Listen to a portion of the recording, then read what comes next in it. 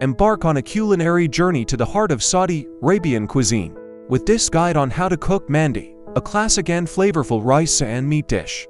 This video will walk you through each step to prepare this aromatic and savory meal. Ingredients: 2 cups basmati rice, 1 kilogram lamb or chicken, cut into large chunks, 4 cups water, 3 tsp vegetable oil, 2 large onions, finely chopped, 3 garlic cloves, minced, 1/2 tsp saffron strands, soaked in warm water, 2 tsp Mandi spice mix, 1/2 tsp ground turmeric, 1/2 tsp ground cumin, 1/2 tsp ground coriander, salt and pepper to taste. For cardamom pods, 2 cinnamon sticks, 2 bay leaves, 1/4 cup raisins optional, 1/4 cup slivered almonds optional. Instructions: 1. Rinse the rice under cold water until the water runs clear. Soak it in warm water for 15 to 20 minutes, then drain. 2. In a large pot, heat the vegetable oil. Add the onions and garlic, sauteing until they turn golden brown.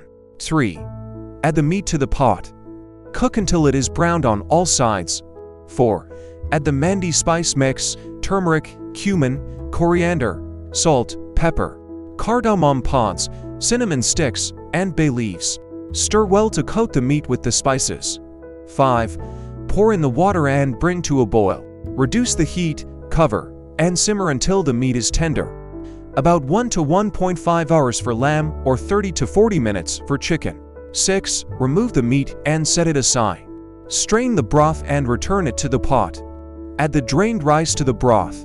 Bring to a boil, then reduce the heat to low, cover, and cook until the rice is tender, about 20 minutes. 7. In a separate pan, fry the boiled meat until it's crispy and golden brown. 8. Serve the rice on a large platter, topped with the meat, saffron water, raisins, and almonds. Enjoy your homemade Saudi Arabian Mandi, a dish that's not only a feast for the taste buds, but also a celebration of Middle Eastern flavors.